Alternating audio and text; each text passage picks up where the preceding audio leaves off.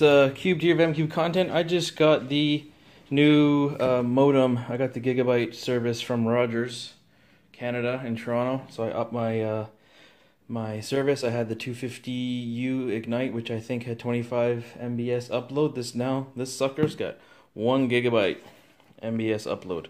Reason I got it is we have so many streaming services in the house that we need a better download rate, so we don't get any interruptions in our services.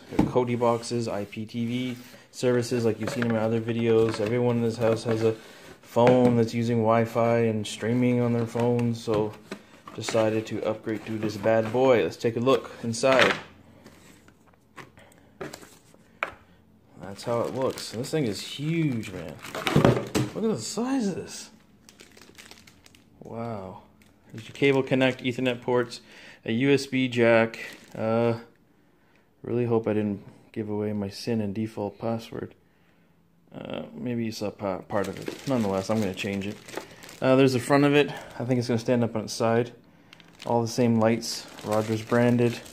Comes with a yellow, wish it was white, Ethernet cable. Power supply.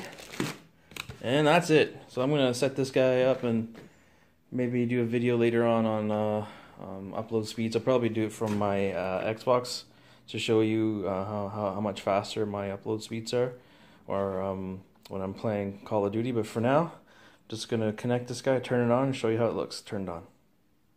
So there it is in all its glory. It's set up, it's working. It was actually really easy to connect. They give you this Wi-Fi SSID that's called Rogers Easy to Connect. When you click on that SSID, it actually forwards you to a web page which does the registration and allows you to change the SSID and put your own password. So, I mean, this biatch is working great already. I got it connected over here to the IPTV box via Ethernet cable. So I'm gonna get rid of this guy. That was my D-Link Wi-Fi adapter. Should be a bit faster. We got a Cody box in our bedroom. Other devices, I got an Xbox upstairs. That's where I'll probably do the test to show you how much it's increased. I'm gonna do that as probably another video.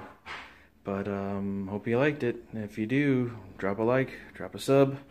Peace out. See you guys later. Here's a pretty good test of the speed. Didn't show you what it's like now using Monster Media. I'm switching channels, like they're loading quick. They used to always hang for about 2 or 3 seconds, but you see, it's almost seamless. So, you know, I'm kind of almost back to where I was when I had like basic cable, no IPTV services. How fast you can switch through channels. There you go, man. Rogers gigabyte service.